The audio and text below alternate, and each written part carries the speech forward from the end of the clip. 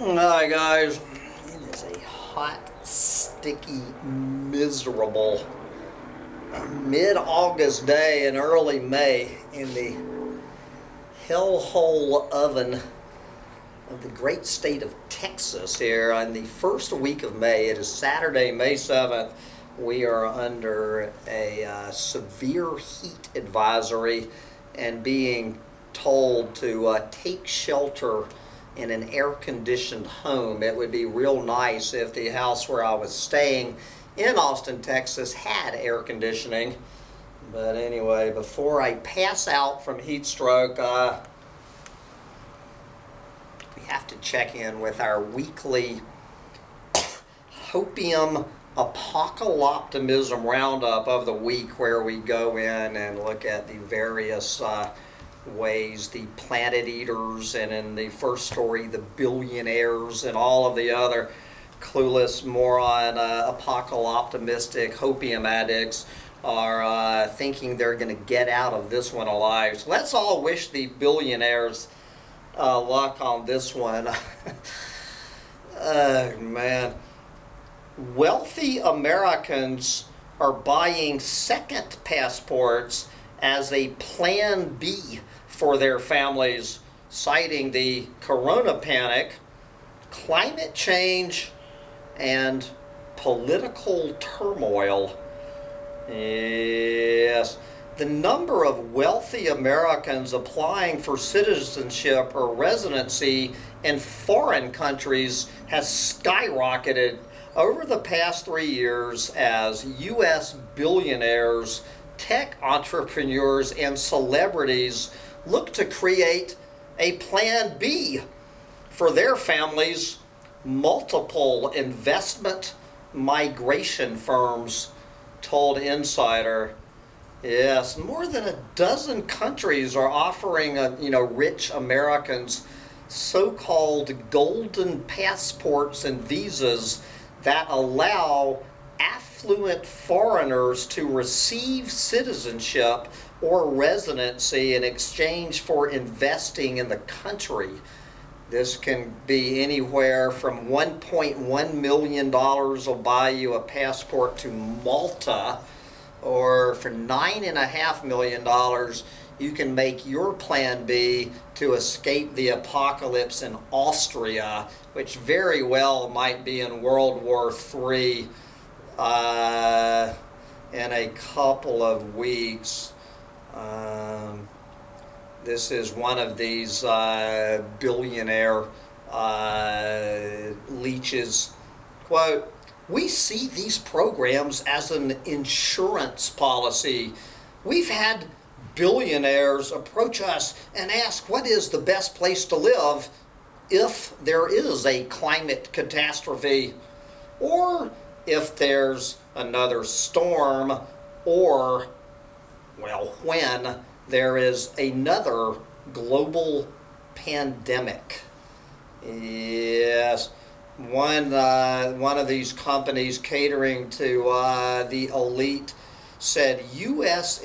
inquiries have increased 300% by 2019 and 2021, and sales to American nationals increased by 327% between 2019 and 2020.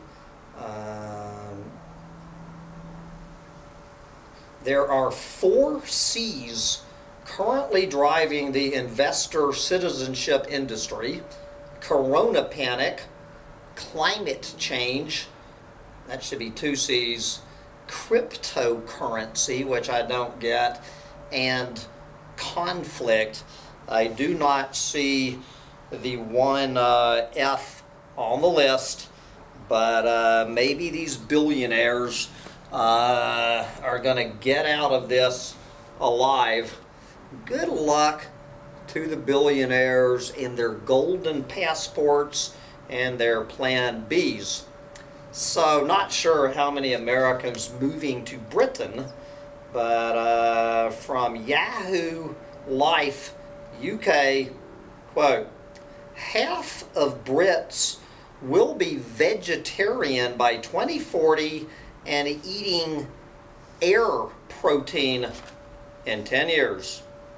All right, half of Brits will be eating air protein in 20 years. All right, half of the UK will be vegetarian or vegan in less than 20 years as the impacts of climate change increases, a new report suggests.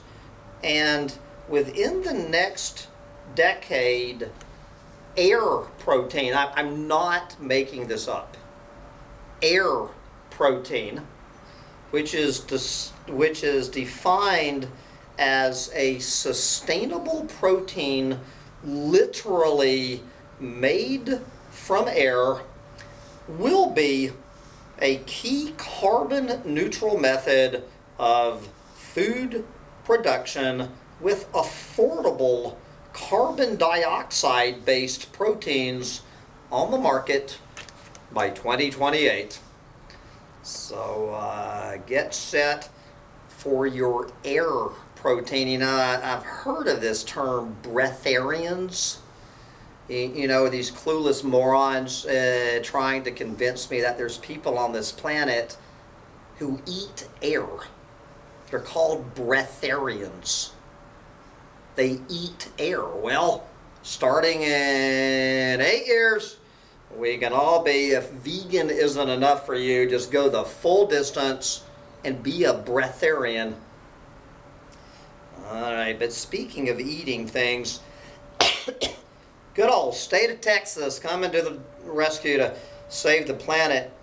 Texas researchers create plastic-eating enzyme that could quickly reduce waste and clean landfills. Yes, researchers in the great state of Texas have created an enzyme variant that can break down plastics that would typically take hundreds of years to dissolve in just a matter of hours or days. Yes, right here in the good old awesome Texas, the creation by officials at the good old University of Texas at Austin, about 3 miles from where I'm sitting, could solve the problem of how to rid the world of billions of tons of plastic piling up in landfills and polluting natural lands and water. Yes.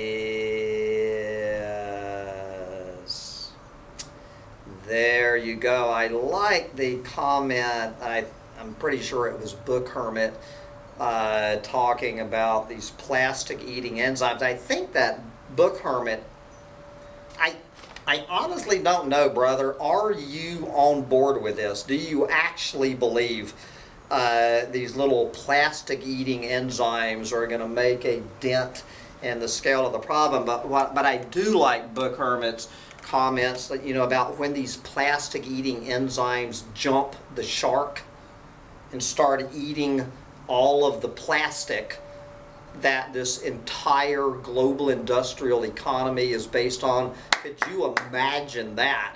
That would be some hopium and apocalyptimism if these mad scientists start releasing these enzymes, you know, out in landfills, and then they jump onto the garbage truck and get spread throughout the global industrial economy.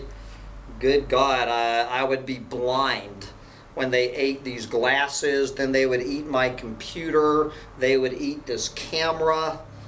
Anyway, I think we have a recurring theme on this rant every Saturday.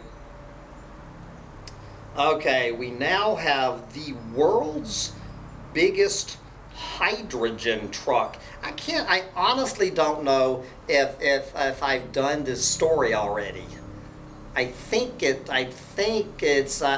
done like electric vehicles. So now we have the world's biggest hydrogen truck. Starts work at Anglo-American Mine This is how hydrogen is going to save the planet.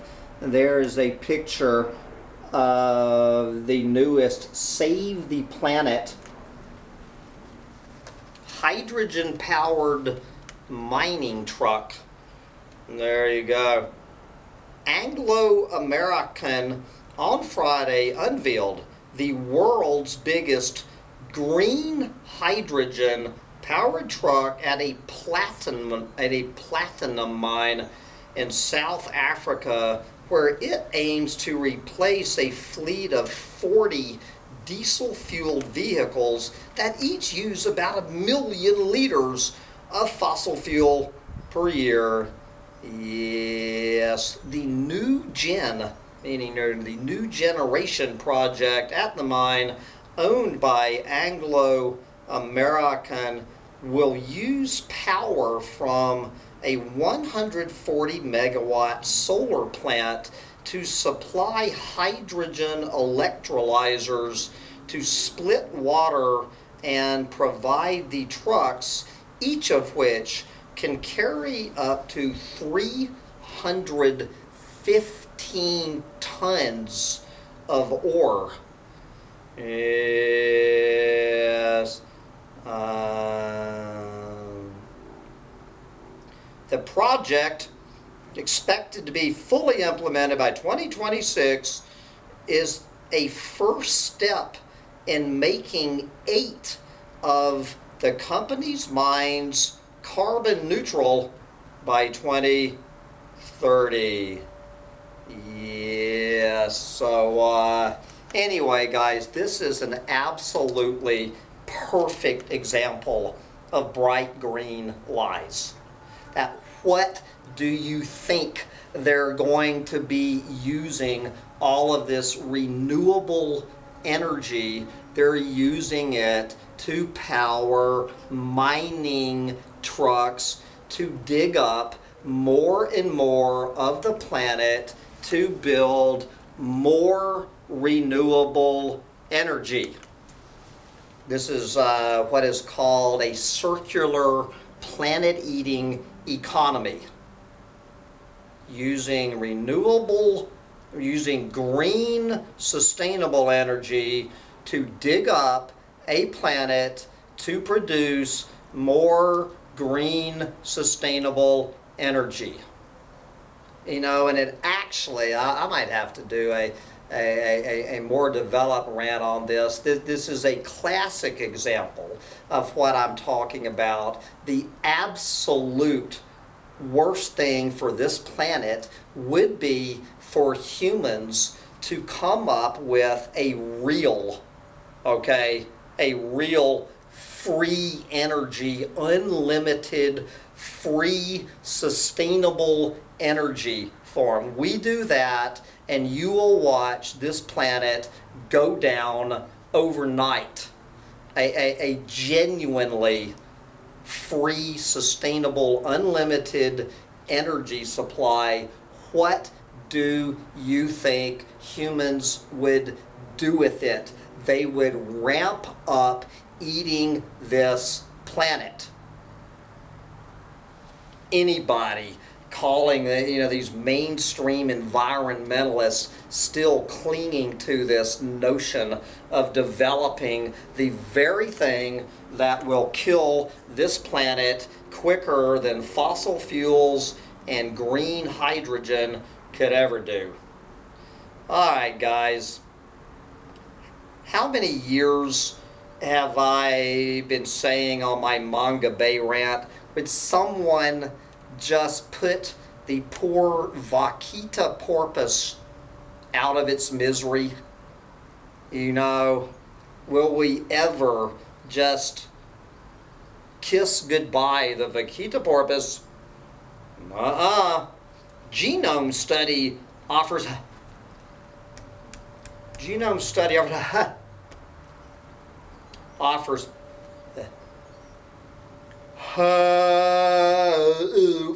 for diminutive endangered porpoise. Yes.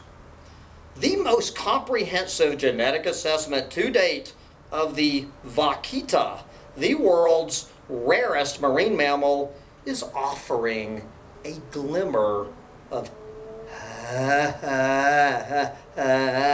hope that this small tropical porpoise may avoid extinction despite its population dwindling to about 10 individuals. Yes.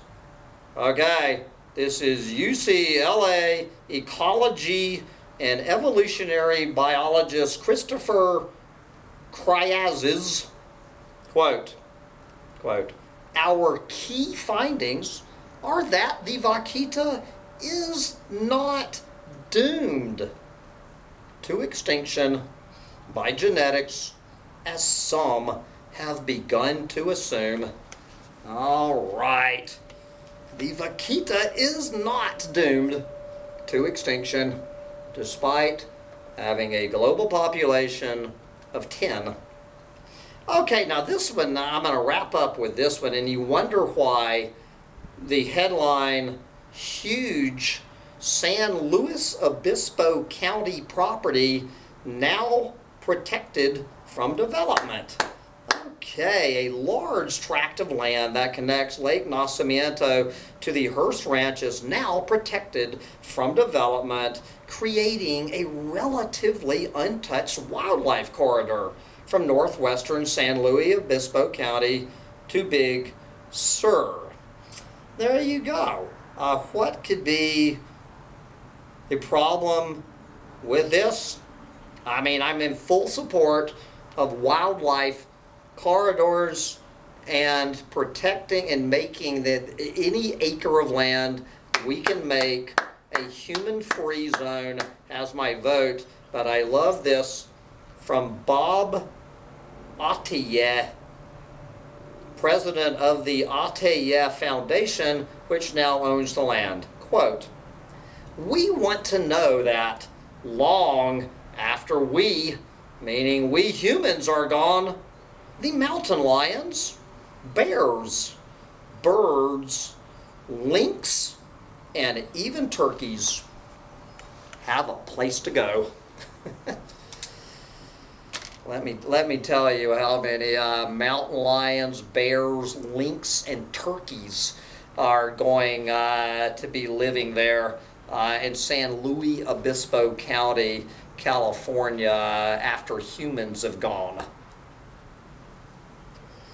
Anyway, I have got to go turn on the fan and dip my head in a bucket of water while I still can.